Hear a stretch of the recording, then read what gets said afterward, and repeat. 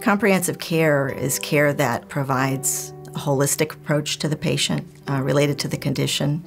It addresses all of the needs of the patient, both physical, emotional, psychosocial. Comprehensive care is a concept that's used for complex diseases like multiple sclerosis. It's about the person with MS at the center, and then it's about the various professionals that are needed, including physical therapy and other rehab professionals, urology, primary care, psychiatry may be necessary, social work, pharmacists, vocational counselors.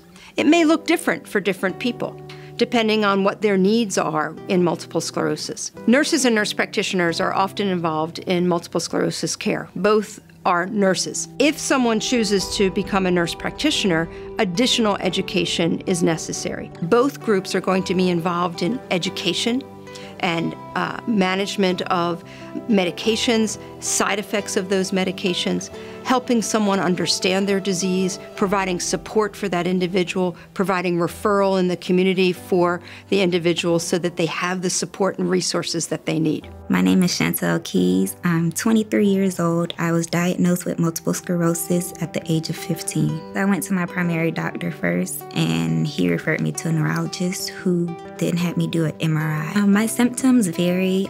Sometimes it's headaches, but it's not as intense as it was in the beginning when I was first diagnosed with MS. I have tingling and numbness sometimes, especially in my legs. There's 3 basic care needs of the patient. The medical care includes disease-modifying therapy, acute relapse management, and then symptom management. So we go through all of the medicines so they understand the pluses and minuses of those. At that point, it becomes a partnership, so we're able to actually discuss with them which one would fit their better lifestyle. If it doesn't work, there's other options, and always try to give them hope that there's something else down the road should one not work. A lot of times with these medicines that we're giving, they don't make them feel well, but they slow down the disease progression. Symptom management would include those things like physical therapy, occupational speech therapy, urologist, neuropsychologist, all of the other ancillary services that help meet those patients' needs when we can't meet them ourselves. If we need to coordinate care via referrals, we'll make that happen. If it's medicines, we'll make that happen, whatever the patient needs. And then the final part was relapse management. We need to know you as a person and what you can tolerate doing, and being able to share that with us just puts in place a better plan, a plan that you can follow. So that's really important, that your care is not being dictated to you, that you're in the driver's seat, and that you're going to be able to say, you know what, I can do this, but I can't do that. Do I have any other options? Can we talk about that? Wellness is an important piece in your overall treatment plan for your MS. If you're not taking good care of your overall health, that could have a negative influence on your MS. Somebody who's not taking care of good nutrition and good sleep habits and making sure they're staying hydrated, those things can all have negative impacts on your MS symptoms. I see my primary doctor for routine checkups. It's kind of nice. Sometimes he's like, maybe it's an MS symptom, so sometimes I have to contact the MS center just to verify or to let them know. So he's aware of my MS, and he lets me know if maybe I should contact them versus my primary doctor. At the center, I see Dr. Rosenberg, and I also see Miss Chandler. And when the doctor comes, they ask how I'm doing, and is anything changed? How's my medical symptoms? How's life going? Do you have any concerns or any questions that you want answered? And they don't mind, because sometimes I come with a long list of questions. I normally bring any medication that I may have gotten from my primary doctor that I may be on, along with the pills the vitamins that I may be taking. So they'll have an update of what medications I'm taking. And it's normally just weight, eye vision, do a strength test. They like to see how my balance is, so I do a walk down the hall and I balance on one leg, and we just talk about any symptoms I've been having lately and how's life going, basically, with MS. MS affects the patient, but hits the whole family. The family is so important. There's a tremendous need for education among the family members. There has to be understanding of the nature of the disease. It's important for patients with MS to realize that, unfortunately, they don't always have just MS. They usually have a lot of other, what we call comorbidities. So they might have hypertension, other issues, thyroid disorders, bladder disorders that aren't related to MS, and it's important that they follow up with their primary care and get routine primary care as well. All of the basic needs are important as well. Flu shots included, pneumonia vaccines, etc.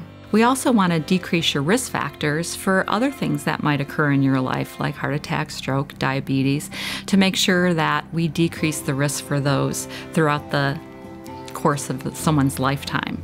Wellness is very important in MS. We need the diet to be as good as possible. We need the exercise to take place. Exercise improves fatigue, and fatigue is a huge part of the patient with MS. Of course, if they can maintain a healthy weight, it's going to put less stress and strain on their joints, and again, less issues for the patient down the road. So a lot of times we will refer the patient to physical therapy and get them a needed home exercise program that they can do. The ultimate goal for rehab in general is to have somebody strive to the highest level that they can function at. Rehab can help set those goals and work towards those goals. We attack it from whatever direction we have to or that we can in order to support the individual in whatever function or task that they want. Mood and cognition go very close hand in hand, so we're addressing both of them at the same time because one can affect the other and vice versa. As this person's brain changes over time, because of the disease process, emotional changes will occur. And if we don't address those, the person will not get better. You want people to understand and buy into the care that they're getting, and you want to be able to connect with them emotionally. And in order to treat a person, you have to understand that a person is much more than MS. Just because you have MS doesn't mean the world stops. You still have to take care of yourself. So when it comes to other symptoms or things, make sure you write it down and keep a notebook and make sure you keep the time. So if you have numbness or shaking, write the start period and write when it ended.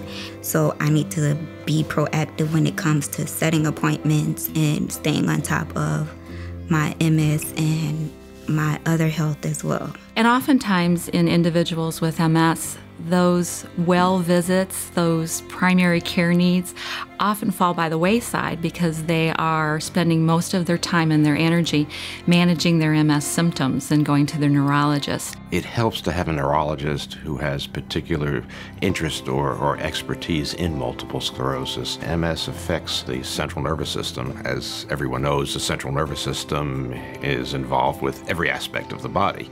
And patients with MS frequently develop difficulties in other areas besides multiple sclerosis. If the person doesn't have the resources close by, the first thing they should do really is contact the MS Society, because the MS Society cannot only give them neurologists that perhaps treat MS in the area, but also MS support groups in the area. And those two really are the key. If you've got a neurologist that's willing to treat MS, that's very important. And then the support group will say, this is the best urologist in town. This is the psychiatrist that I go to. Here's the rehab center that really knows about MS. And in that, you can build your own network. I'm constantly learning about MS. It keeps me on my toes to stay active and to stay on point when it comes to new information because time flies by. Life doesn't stop with MS. So you still have to continue to live, and there's healthy ways to live.